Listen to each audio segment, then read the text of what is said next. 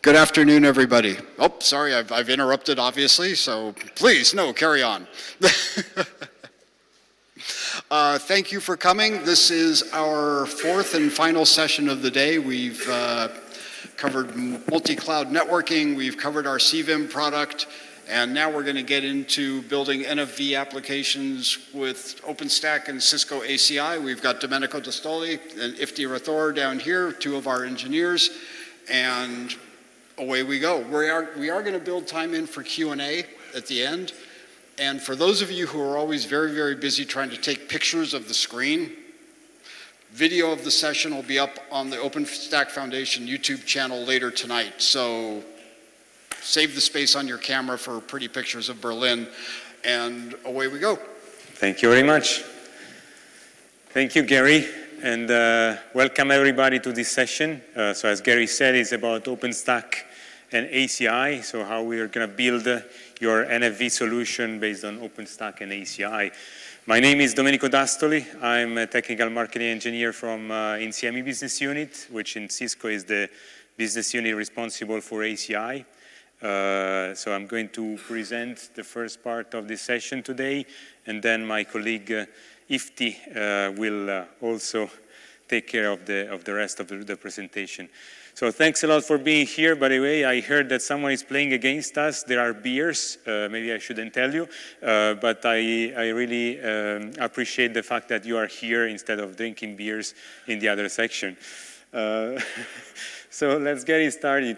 The agenda today is indeed going to be split on different things. So obviously, since we're talking about Cisco ACI and OpenStack, I guess if you're here, you know about what OpenStack is. You may not know what ACI is. So we're going to have a brief introduction about Cisco ACI, what it is. We're going to understand why eventually you may want to run Cisco ACI as a solution together with OpenStack. So what are the benefits there? And then we're going to go more towards the NFV kind of challenges that typically our customers have or share with us, and how eventually with the Cisco ACI you can solve better those kind of challenges. So Cisco ACI and OpenStack better together, if you will. So let's get it started. What is Cisco ACI? Cisco ACI is indeed a Cisco software-defined networking solution. This is basically based on three main components, right? So we've got the underlay, or the switching layer, if you like, which is based on Nexus 9000 switching family. So those guys here. And this is based on a bipartite graph, as we call it, or rather a topology of leaf and spine kind of switches. So the second part of ACI is actually made of the AP controller, or rather the AP controller cluster, which is the brain of the solution. So we'll see later that the Cisco AP controller is basically the single point of management, of configuration, of troubleshooting, and visibility for the entire infrastructure of ACI. So the third component is obviously the software that runs on the Nexus 9000 and the ACI AP controller, which is indeed called ACI, Application-Centric Infrastructure. Now, the reason why we call it application-centric infrastructure is because ACI is indeed introducing a sort of network policy framework, which is indeed shared amongst different kind of compute architectures. So you can basically build your application framework, which can be then allowing connectivity from both bare metal server, as well as virtual machine, different kind of virtual machine managers, and eventually also containers. So all this kind of architecture or computes can eventually be part of the same kind of network security policy framework, which is offered by the ACI solution. So the beauty of this is that you can eventually move from one kind of architecture to another, or having multiple kind of architecture communicating with each other. So being switched, routed, and eventually being also having some service insertion to have communication allowed between all of them. How does it work underneath the ACI solution, sorry. ACI works with a protocol which is called OFLEX. So OFLEX is an open source declarative model which allows the communication between the AP controller, so our ACI controller, and the rest of the node of the fabric. So what it means is that ACI AP controller instructs all the nodes of what are the policy that should be defined and configured in the nodes in terms of what is basically the intent of the user. So if I can give you an example, the declarative model is the way how I'm telling an instruction rather without telling each and every step to get to the final configuration I would like to have. So if I'm thirsty, for example, in a declarative model, I'm just telling my colleague Ifti, I'm thirsty, and he will figure it out how are the steps in order eventually to pour some water in a glass and bring to me the glass, right? In an imperative model, which is the kind of old or legacy fashion model of configuring things, I should tell instead Ifti exactly how to pour water in my glass, walk towards me, going through the stairs, and eventually bring him to me the glass, right? So with the OFLEX protocol, we really want to abstract the way how the controller doesn't have to know exactly the configuration that must be configured in each and every device, but rather only the intent of the user. So obviously, those nodes or devices to which we are pushing the configuration must be smart devices, if you like. So that's why those devices will be running some sort of OFLEX agent, so some sort of agents which is capable of understanding this declarative model. So the interesting thing is that this OFLEX agent is not only running in the ACI fabric, but is also running in the hypervisor. So it can be running in the compute nodes that you have.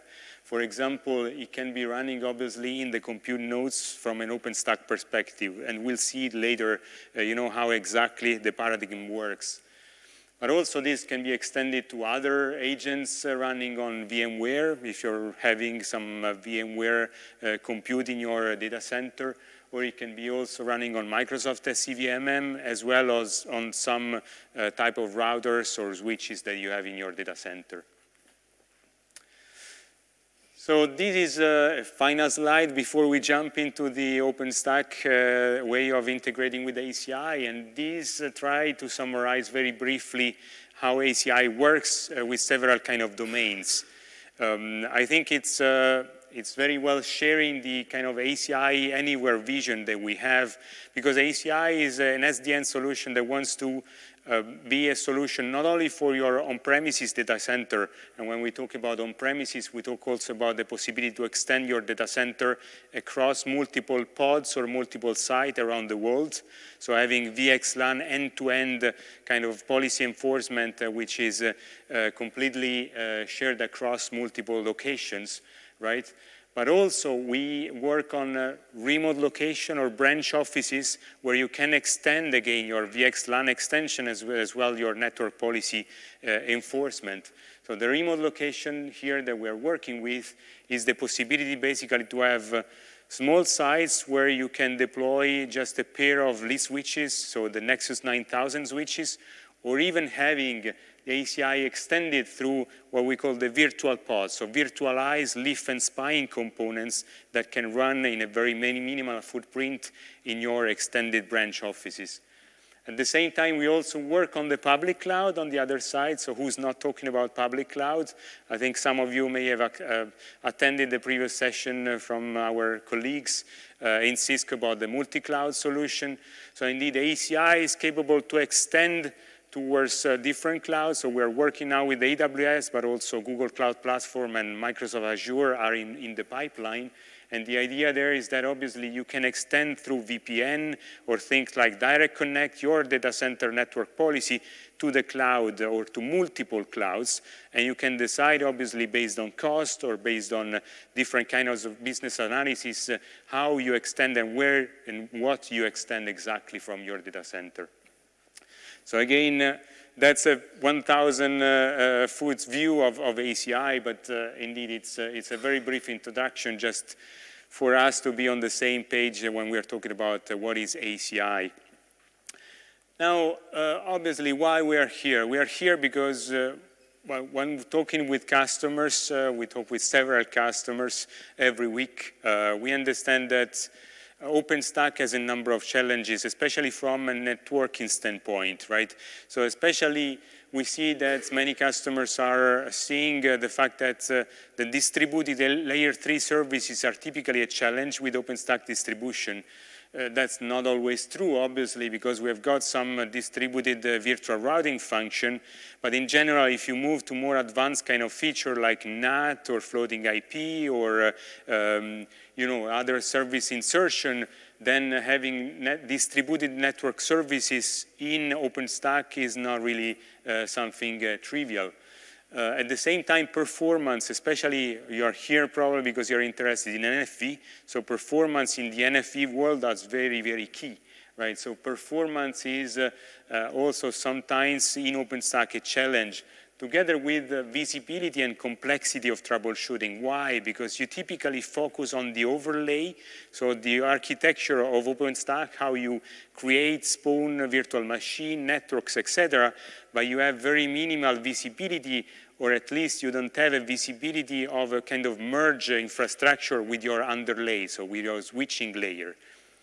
So with ACI, we are trying to solve these kind of problems, and we have possibly or hopefully a response for each and every of those.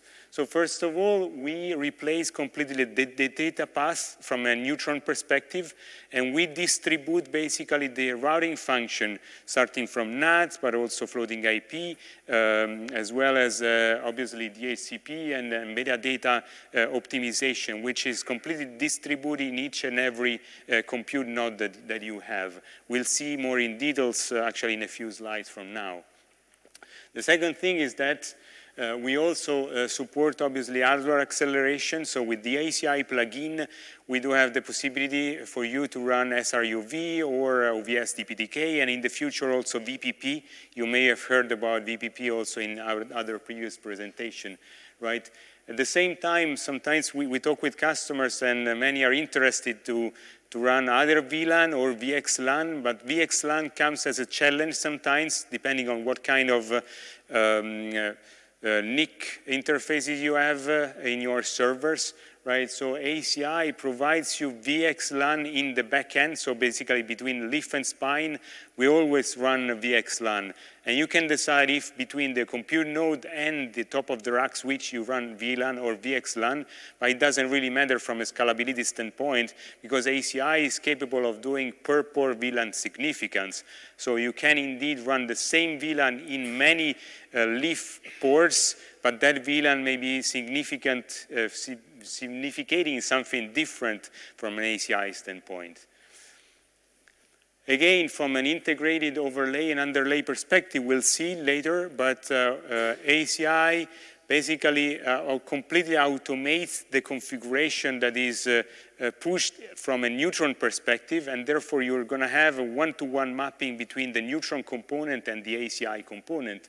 And that means that you have a much better visibility of both your overlay and underlay. You'll have information like in which hypervisor your VM runs, but also what kind of encapsulation that one is using, and to which leaf or to which top of the rack switch that specific compute node is connected to, right? So really end-to-end kind of understanding also of how the packet is flowing within the ACI architecture from one endpoint to another one. And finally, the troubleshooting is significantly improved also from the health score and the telemetry system, which is part of the ACI architecture, with some kind of health score, which in percentage will tell you, how healthy is your system, and eventually, if there are any problem, will warn you with some alerts and faults. So the ACI solution works with multiple different OpenStack distributions, specifically, obviously, with our Cisco Vim solution, but with Red Hat OSP, Director, or Canonical, Juju Charms. And what I mean by that is basically the whole installation part of Cisco Vim or OSP Director or Juju Charms take care for you of installing already the ACI plugin, and we'll see in a slide what are these ACI plugin components that we're going to install. But basically, there's minimal efforts from your standpoint, or it's completely transparent, I would say, the fact that you are running the ACI plugin or you are not from an effort perspective, right? So you'll see mostly the benefits and rather no pain in terms of installation of the whole architecture. So what are the main components of the ACI plugin? There are mainly three. There is obviously the ML2 plugin provided by Cisco ACI. So you may know better than me what ML2 plugin is. It's a framework provided by the OpenStack distribution in order to configure your underlay switching layer if you want. So Cisco obviously provides one plugin for ACI. The second component, which is a key of the environment, is the ACI integration module, the AIM. This guy is actually representing the one who is doing RESTful API call in order to create ACI objects in your ACI architecture. And finally, we're going to have the OFlex agent, the one that I was presenting before. And this OFlex agent is actually deployed in each and every compute nodes that you have in your OpenStack architecture. So this is eventually the overall architecture picture where you see how the entire flow works. And talking about the flow, indeed, we can see here, a sort of how you are operating your network from an OpenStack administrator perspective. And you will see actually that it doesn't change much from your normal utilization of OpenStack. So the OpenStack tenant will still interact with Neutron rather than Nova, all the OpenStack projects from an OpenStack controller perspective. And when creating, obviously, all the network architecture, rather the Neutron router, the Neutron network subnets, etc., this will in turn push the ACI integration module to have some RESTful API call to ACI, to the AP controller specifically, and create ACI objects. So we're going to have a one-to-one mapping of the Neutron network created into ACI, what we call endpoint groups, right? So when you will attach virtual machine through Nova to your Neutron network, eventually the AP controller will take care of configuring the whole fabric infrastructure so that you're going to have your pervasive gateway configure and all the network policy configure in your Nexus 9000 switches environment. So this is the one-to-one mapping that we have. I'll go very quickly through it, but the idea is that for each and every Neutron object that you have, you're going to have the corresponding ACI object. Right? So you have a full visibility of the things there. And, well, this is a screenshot of the ACI GUI, but I just wanted to highlight you the fact that when you create each and every object, for example, here in OpenStack project, we're going to have in turn one ACI tenant. When we create an OpenStack Neutron network, you're going to see objects created automatically in ACI, like ACI endpoint group and bridge domain, with a corresponding subnet attached to that, which is representing your default gateway distributed in each and every node. And finally, you're going to have visibility on the Nova virtual machines that you create and attach to the Neutron networks. So you're going to have information, right, like your VM name, the network, the encapsulation that VM is attached to, the compute node where that virtual machine is running on, right? So you will have really a whole visibility, what I was talking to you just a few minutes back. Now, I want to switch to NFV kind of challenges, and shortly I will also pass the word to my colleague Ifti. But in general, when talking with customers about challenges on the NFV kind of architecture, what we see is that in the NFV world, we see that you may want to create very rapidly and eventually create and destroy VNF in your whole environment.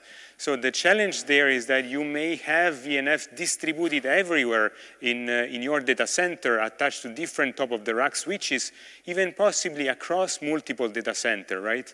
And the challenge is that the scale of your architecture in terms of VNF that you're going to have will be much wider. So you're going to have, obviously, a need of representing or doing equal cost multipath towards all the VNF that you are creating. At the same time, also optimal performance on the VNF is also a challenge there, right? So the idea of ACI is also to try to work in the sense and in the kind of field of NFV and reporting and supporting customers around the different kind of capabilities that are lacking there.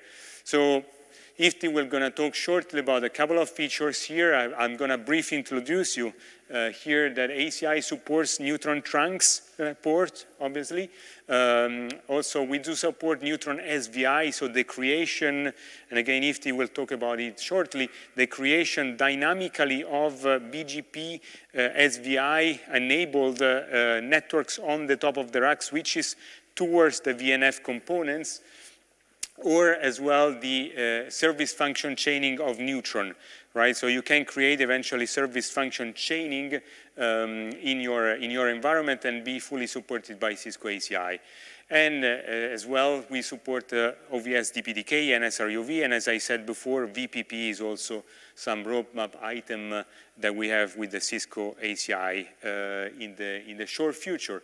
So having said that, I will pass now the word to Ifti, which is going to talk more about the neutron SVI and the SFC kind of architecture. All yours. Okay, let me see. Hello, hello. It's working, right? Anybody can hear me? So thanks, Domenico, for doing the hard part. So it was great. I'm going to start with this, the SVI slides. Basically, what do we have for actually the neutron SVI features and which one do we use, right? So first thing is, as actually my colleague has told you, that the SVI is used for a couple of different So for a couple of different reasons. One is, of course, you have VNFs that are adding services dynamically in your data center or in the data path of your traffic that is maybe going from your branch office to the internet. So as you add more services, you want to make sure, or you add more networks, you should be able to peer with the external world and advertise the routes using BGP or OSPF or whatever protocol you like. And the second thing is actually giving you the ECMP. You have services that you're deploying that actually are exposing endpoints. So those endpoints could actually be the same IP addresses, and if you actually advertise the same IP address from multiple points in the ACI infrastructure, the ACI actually uses the automatically will load balance the traffic to all of those endpoints depending on the location. So it goes to it first gets load balance to the 9K switch, and the 9K switch will load balance to the closest and the least used VNF. So that's one of the main thing, and so we need to be able to peer with the rest of the world to actually basically advertise our routes. And the second thing is actually we can use it for a 64-way ECMP, which is actually spanning across multiple sites, multi-pod. So that's one of the main benefit for the SVI. So you could actually support 6 different pair of switches. And as I mentioned, you can actually distribute your load further. So it's more like L3 load balancing coming all the way to your load balancer VNF, and then the load balancer VNF is actually doing extra load balancing layer 4 to 7 down to your application. So it actually gives you far, far more scalability and efficiency. So this basically is showing that you can I cannot move because of this mic, but let me see if I could use that. So we are advertising the same web and basically letting ACI decide which one will actually getting the load. So, so it actually goes from the external world to the leaf switch automatically because the ACI policy allows it to, and then for that leaf switch will actually load balance it to, if there are multiple VNFs deployed under the same leaf switch, it will actually load balance to those. And so yeah, the leaf will automatically extend it to that one. So, and this is basically, we have this demo actually running in our booth. If you want to actually come and see, we actually have the full where we have basically deployed 3 different networks. One network is actually representing the external world. And the second is our load balancer, which actually has multiple instances, but is advertising the same web through BGP, which allows us to actually have the external world come in and load balance. And then we have this load balancer, which actually load balances to a real server farm. So it's basically L3 load balancing here to here, L4 4 to 7 from here to here. So and actually I should have practiced the animation. So it's actually now telling one. So we are actually we're advertising 10 10 10 10, and actually when the first flow. So it's flow-based, right? The first flow comes in, it's going to come to the ACI, and ACI will actually round robin it one by one to the load balance. So the second flow actually goes to the second one, and and from this we can actually load balance the traffic using any load balancer. There are a lot of actually distributed load balancers available that will give you this scale. So this application is for those, if you can build yourself, but there are commercial distributed load balancers available from actually the companies that are here and today. So it's basically is going to load balance to the load balancer. L4 to 7 is going to load balance to the server farm. That's outside the ACI's. ACI will provide switching and routing for that, but what the main component is actually my thumb is too big. So the main component is actually the ECMP that we're providing for external L3 load balancing. So that was the part for the scalability of your application. Now, the SFC is the standard neutron service function chaining API, right? So what it allows you to do is create port pairs, deploy your VNF on that port pair using ingress and egress port, and then define some kind of a classifier that will allow you to actually start sending the traffic to your VNF or whatever you're deploying, and then the return path. So it is done using what we call as a multi-node PBR. PBR in ACI is what is called policy-based redirect. A policy-based redirect is done with a construct that we call a service graph that gets applied to a traffic or a router, for example. And anything that is flowing through it, we can say from using this classifier, redirect this traffic to this port pair, and then bring it back. So, and multi-node means you could actually have multiple bumps in the wire, which means you could actually take a service to VNF1, from VNF1 to VNF2, VNF2 to VNF3, and then back. So you can define all of those things without actually having any domain knowledge of ACI. That's what actually it allows you to do. So you do not need to know anything about ACI. You basically use the neutron calls, which is create port pairs, port groups, create flow classifier, then you can create a service chain. As soon as you create the service chain, the traffic will automatically get redirected because of the ACI's service graph functionality. And then dynamically you can add and remove nodes to that particular service chain by using update service chain, and it works out of the box without having to do anything on the ACI side. So this is the basic, so we have basically port chain API, and that actually managed by the Neutron. And then the driver manager passes that, and then what happens is AIM will actually, which is, as my colleague mentioned, it's the main module that pushes all the Neutron constructs to the ACI, will actually push it to the ACI fabric. But for the Neutron side, it will actually the same way. We're creating the port chain. We could take the port pair.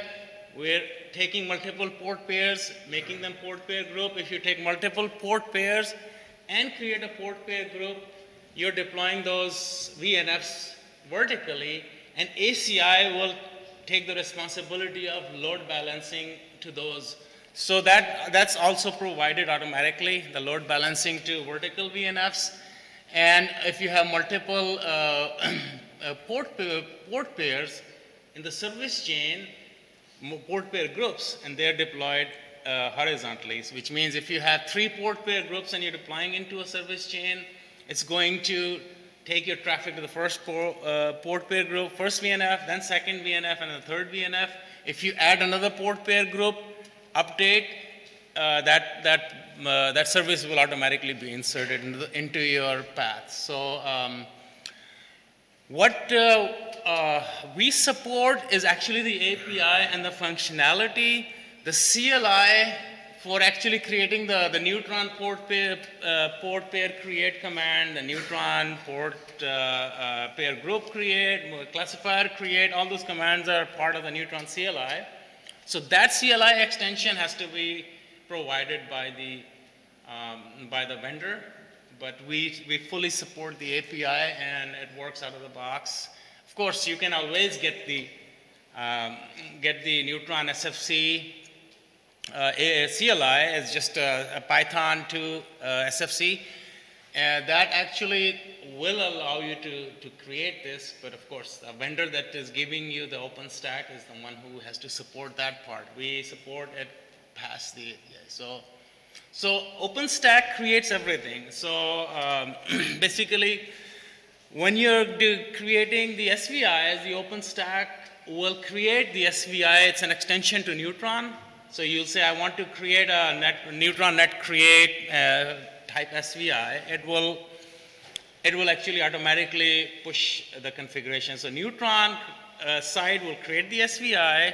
It'll manage the life cycle of the VNF, and it will manage the port chain, right? So those 3 things are declaratively done from the Neutron side, and what it's actually pushed to the ACI, and ACI actually does the data path orchestration, which means that the traffic automatically will start going, or if you're actually peering, it will make sure that that you can actually have peering capabilities with the external world.